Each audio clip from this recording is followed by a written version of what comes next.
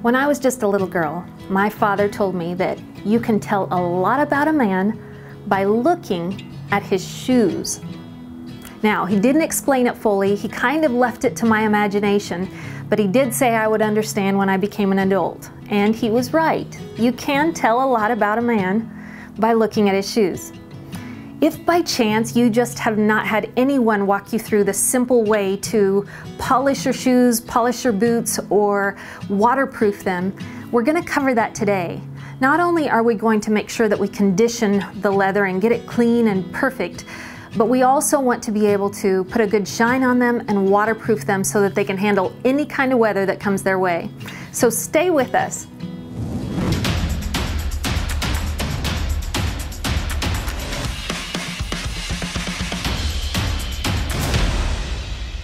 Polishing and waterproofing can be almost a fine art to some folks. And if you already have your method down and you're loving it, this video is probably not for you. But if you're interested in knowing the different kinds of oils and waxes you can use on your shoes that are going to not only polish and nourish and replenish that leather, but also make it waterproof, stay with us these next few minutes. I'm going to just talk through a couple of oils really quick before we get into actually waterproofing and polishing some of my boots I've got here. First, let's talk about oils. Coconut and olive oil. Those can be used in a pinch. Those are great oils. However, they do have a tendency to go rancid over time, even if you've put them on your boots, and they're not necessarily great for waterproofing, even though they are great at making that surface look really shiny. So if you're running out the door to work and you want shiny boots, go ahead and throw some on, but it's not really going to be the end-all be-all solution, especially if you were hoping that they would be waterproof. Next, neat's foot oil. That's a very popular way to condition your boots and your leather shoes. Incidentally, it's made out of cow shins and their foot bones, and it's great at conditioning leather. It's also great at just gently softening the leather, lubricating it, and giving it a really good shine. However, neat's foot oil has kind of this acid in it that over time is going to kind of disintegrate that stitching that you have on your boots. So especially boots like this that have a leather sole as well as the leather body of the boot, if it has this nice cotton stitching that's around the edges, if you use neat's foot, even if it does everything you hoped it will, over time it's going to disintegrate that threading because of the acid in neat's foot oil. All right, another common one that people like is this mink oil, and it's a great option. I've been using it for many years. However, it does have pros and cons just like the others. Mink oil obviously is made from mink pelts, and it's great for lubrication and waterproofing. However, it is going to over time kind of dull that surface of your leather and not give it a high shine. So if by chance you thought that this was going to give your boots a nice spit shine on them, it really isn't. It's going to always be kind of dull on the surface, which may be okay for you, especially if they're just work boots. It does need to be continually applied, so maybe every month or so you're going to make sure you work it in again. And the one thing I would say that kind of gives me pause about mink oil is this. Over time, it is so good at softening and conditioning that leather that it kind of breaks down the fibers of your leather boots, so they're going to stretch. Now, if you gain weight, you'll be thankful for that. But in the event that you did not want your boots to keep stretching out worse and worse, you're going to regret having used mink oil as your means for waterproofing. So that is an option though, and it works great if that's the goal, is to just waterproof. A couple of the other ones that people use that are great in a pinch, but I'm only going to say they're great in a pinch, and that means if you're in a situation where you just need something really quick that might do the job. Jojoba oil is great for conditioning, but it isn't going to waterproof your boots well. Also, Vaseline is a great one to use if you're just really tight and need to grab something very quick, but it isn't going to be the end-all be-all. Same with baby oil. Also, you've heard of toilet rings, that wax ring that seals your toilet against the floor. If you've got an extra one of those out in the garage, they're fantastic for waterproofing boots. But they have a lot of different ingredients in them. They're not necessarily made for this kind of thing. So I would encourage you maybe to not use that as your first choice. Also, in a pinch, candle wax can work. If you've got some old candles nearby that you can grab up and rub on your boots, that's going to help, or even just regular old beeswax. Grab some of that and you'll be in good shape. However, those are not the ideal. Same with baby oil. If I hadn't mentioned that already, that's one that a lot of folks love because it puts a nice shine on it, but it isn't going to fully waterproof it. Okay, this is what I do recommend. And we made this video just last week, so we'll link to it. But we made this wonderful all-natural boot balm or leather balm. You could also use it for chapstick if you need to in a pinch, because it only has 3 all-natural ingredients. And those are beeswax, cocoa butter, and I would just say you could also use shea butter. Those are wonderful, either one. And the last thing that's in it is castor oil. And you could also use almond oil. It's your preference. It's a 1:1:3 ratio. So it's 1 part beeswax, 1 part cocoa butter, and 3 parts castor oil. And this makes a fantastic, not only balm that's going to condition and replenish the leather, but it's also going to waterproof, which is our main goal. So let's get started in how you would want to go about applying this. First, let me say this. There are some boots that you can polish, but just aren't worth trying to expect to be fully waterproof. This is a good example. Any boots that have a tongue that comes that close to the toe of the boot, there's no way you can get that fully waterproof. So even if you use this on them, there's just no way that you're going to make them fully waterproof exactly as you would like. Boots that are worth polishing and waterproofing are boots like this that are nice thick leather soles and fully a leather body on them. Also, these are fantastic Tony Lamas that they've just made them well. Look at how that tongue of the boot comes all the way up. So all the way to here, it's going to be waterproof once we get done with these. And this is kind of a sealed section that has the places for the laces. They knew how to make boots when they made these. And these are excellent to try and get waterproofed, and we'll work on those. Also, the boots I'm wearing right now, these are Fry boots, and yes, they do have a zipper up the side, which is the only part that could potentially be compromised. I will say that once we're completely finished with this process, we will take just plain old beeswax and go right up that zipper. But it also has kind of an inner placket that keeps it a little bit potentially more waterproof. And we'll use these as good examples of polishing today. If by chance you want to polish up or waterproof boots that are moist because you've been using them, either your foot has sweated in them or you have been out in the snow and gotten them wet, you're going to first want to set them by a nice fire, not too close because you don't want the leather to crack or dry out too quickly, but you do want to set them at a reasonable distance from a fire or a little bit of a source of heat, and just give them time. And if they're moist inside, some folks like to put a block of cedar wood in there. That helps.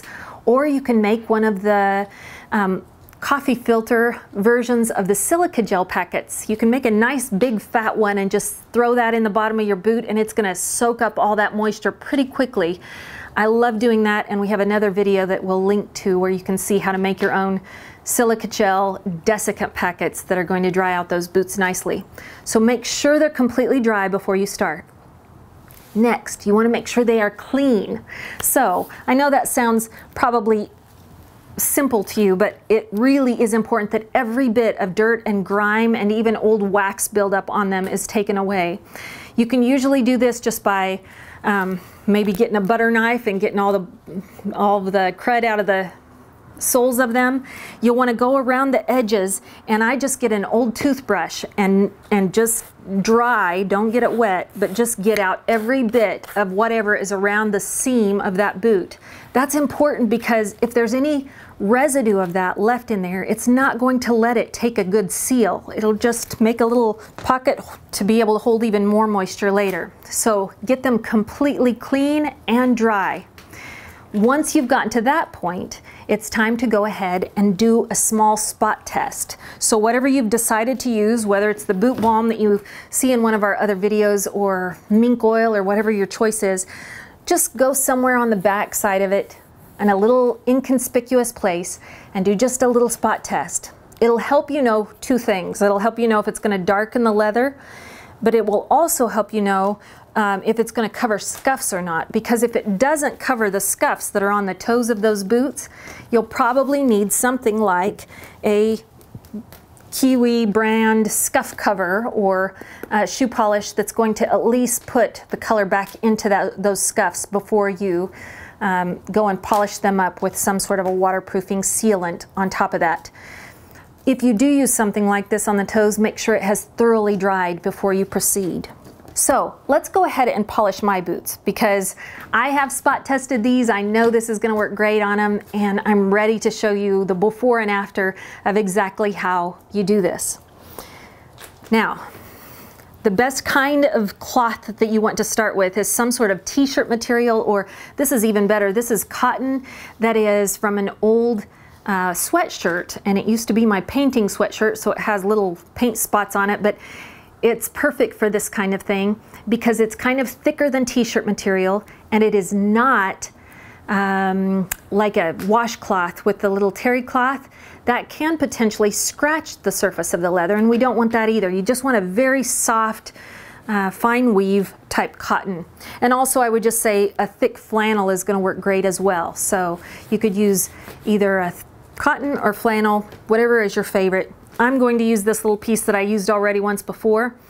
And just in case you didn't know how to hold it, the best way generally is to take 2 fingers and literally just wrap it kind of tightly around those 2 fingers and kind of hold it with the rest of your hand. So you've got a nice little place right here where you can dip into the balm and get some on it. Now, if you like your balm really, really slippery, I don't know what you call it, you can set this by the fire to melt up just a little bit, or if you like it to be a little bit thicker like this, just use it as is. But I'm going to go ahead and start on my boots. I will say it is best to take the laces out. You don't want to rub wax all over those, and you don't want to assume that you're going to be able to do a good job of waterproofing with those laces in. So let me take these laces out first. For me, I find it a little bit easier, and this is personal preference, but I find it a little easier to polish my boots and shoes while I'm wearing them. But if that's not convenient for you, feel free to just take them off. Somehow I feel like I can get it all through the nooks and crannies even better when I have them on my foot.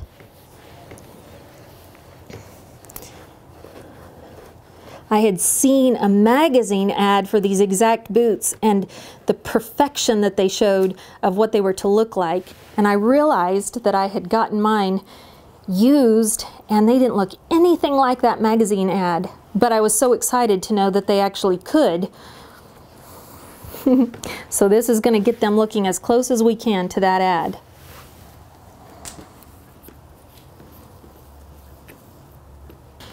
And generally I would say this, folks prefer to put kind of a little light coat on first, then let it soak in with a bit of warmth and time, and then come back and put another light coat on. So really, to get these perfectly done, I would say probably 3 thin coats would work great.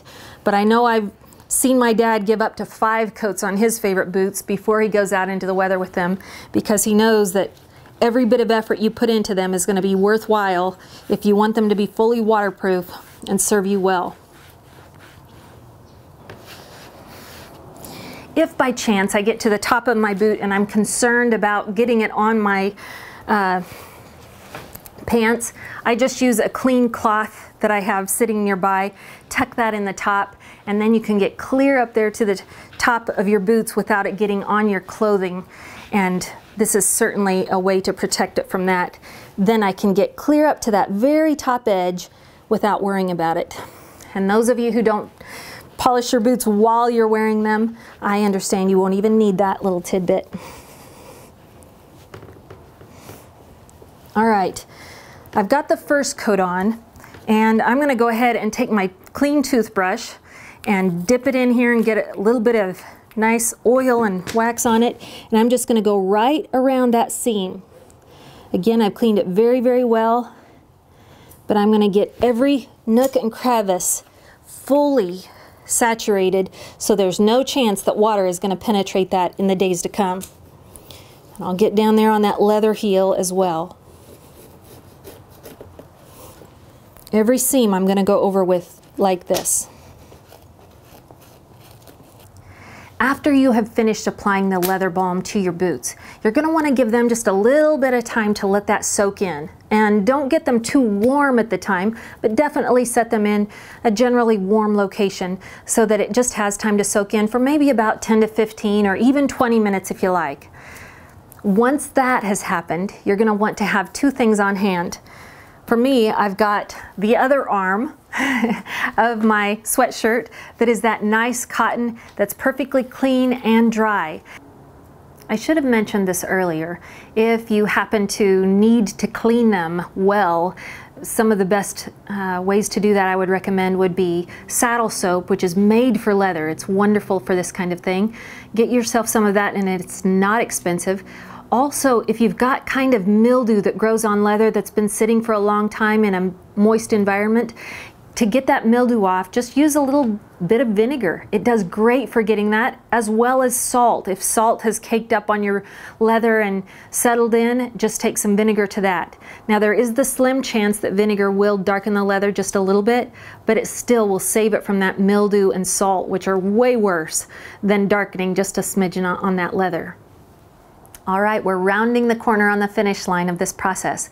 Remember that we're going to repeat all of these steps about 3 times. And like I said, men like my dad and brother who have really thick work boots that they want to go cut firewood out in the deep snow, they do this up to 5 times to make sure that their boots are thoroughly waterproofed. We've just got one coat on, but I'm going to step you through the last few steps of this so you can see how you would polish them up at this point. You're going to alternate between 2 steps. Here I've cut off the other sleeve of that wonderful sweatshirt that I have that is that nice, very smooth cotton. And I've got my bristle brush that is that horsehair brush. I'm going to alternate between these two. So first I'll take this and I'm going to just do kind of a rocking motion back and forth to get that first shine going on the toes of these boots. And I'll kind of go over the whole entire boot this way. By doing this, it gets off any extra leftover, or if I got it a little bit thick in some places, it just gets that all wiped off and is settled into the leather the way it needs to be before we put the final shine on it with the brush. All right, now it's the turn of the brush, and this will be your final step once you've got these coats all on there the way you need them. This final polish will give it the nicest shine. And I just kind of do a little back and forth motion. It's somewhat cathartic to sit in the living room while you watch your dad doing this to his work boots, knowing how hard he's worked and how much pride he takes in his boots. But that's where I learned how to do it. And I hope that if this is your first time trying it, you take and teach it to some younger person that needs to know. Making sure every seam has been thoroughly brushed. And even the little cracks, we want to make sure those bristles get down into so that they can settle that wax in very nicely. All right, I've just about got it here. Remember, this is just the first coat, but I'm going to put the laces back on and we're going to hold them side by side just so you see the drastic difference. Yay! Look at it. Can you believe the difference? And like I said before, this is only one coat. So once I have done this 3 times, it's going to be exceptionally better. But already it feels softer, suppler, more replenished, moisturized leather. I mean, it's just like your skin. And I can be confident that it's pretty waterproof, although it does need a full 3 times of this really to feel good about it. But look at the difference. I mean, just compared to the other one, it's incredible the difference that it makes. I am thrilled with the results. Now, whatever you choose to use is fine. Do what works for you. So whether it's the kind that you make yourself, like you see in our other video, or perhaps snow seal or mink oil, if that's your favorite, whatever it is that you use, get out there and get all those boots conditioned. I'm gonna finish working on my boots and get them all polished up and waterproofed for the rest of this winter, and I'm excited about that. But I will see you on the next video. And until then, I wanna just encourage you in this. God is looking out for you. He will not fail you. And I hope that you take the time this week to go out and tell that to someone. Be a blessing to someone this week. See you next time.